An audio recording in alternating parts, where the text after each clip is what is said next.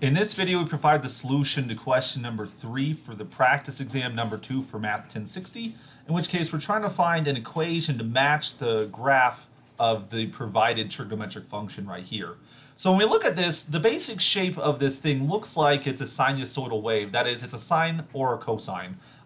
Looking at the graph, because we start at the midline right here, this makes me want to do a sine wave. Also, as it's a multiple choice question, every option is in terms of sine, so we should be doing this as a sine wave.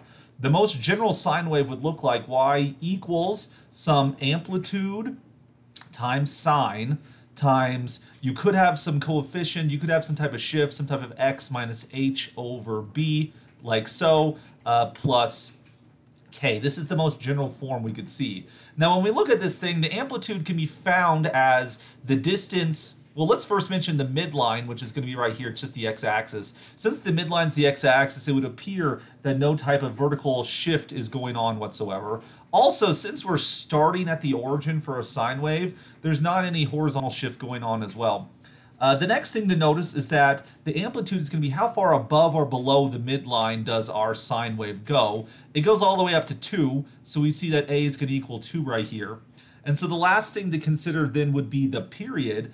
How long does it take to repeat one cycle, which we see on the screen right here. We start at 0, we end at 2 pi right here. So the period b, well, excuse me, this coefficient b, which is related to the period, it's going to be 2 pi over the period, which we see the period here is 2 pi. The period, let's make that specific, is 2 pi right here. So b is just going to turn out to be 1. So simplifying this thing, we see that our function is just going to be y equals 2 sine of x. And so we see the correct answer would be choice D.